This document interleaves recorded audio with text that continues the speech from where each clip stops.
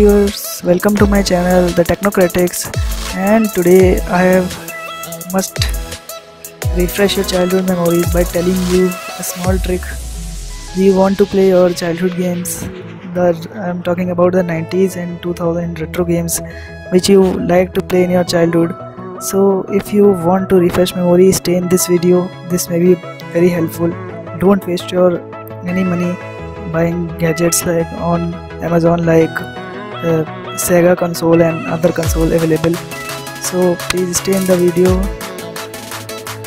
So first I may show you my settings, mobile settings.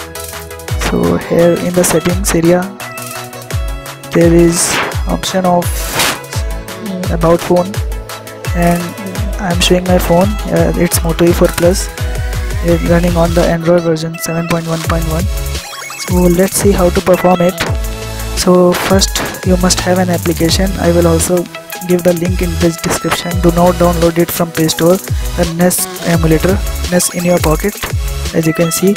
Please do not download this application from Play Store. And it has all the retro games, more than 1,800 retro games like Contra, Mario and Tetris, which you played in your childhood. So let's play a small game of Mario. Here you can see the interface. Select button, then start button, then arrow keys, and then A and B button, which you had it in the console. And it's the Mario which I am playing.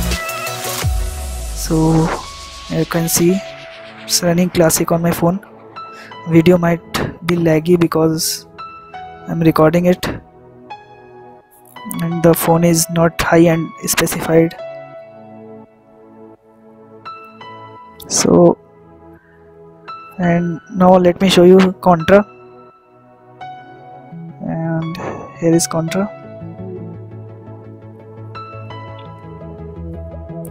So you can see, can play all the games.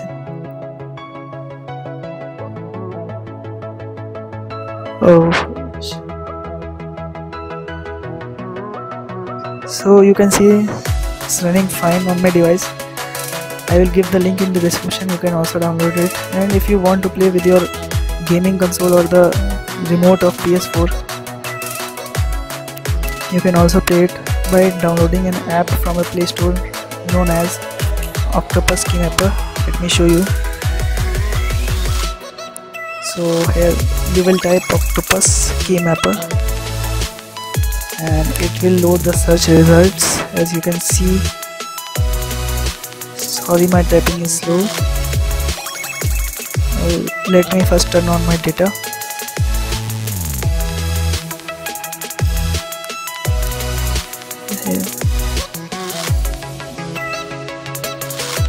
Here the first one, Octopus Keymapper, gamepad, mouse, keyboard. You can play with any of them, but your mobile should support OTG connection. So I have already downloaded it, and you can see here my generic USB joystick is connected. Here on the screen, connected devices, and I will launch Panda NES from here. You can see that Panda NES icon, and here you can see the mapping is buttons are on the screen. This is the USB buttons. This is the up down arrow keys, and here you can adjust your key mapping by at the top corner there is a button with the octopus. So that's it in this video. Hope you like it. Please subscribe if you like. Thank you.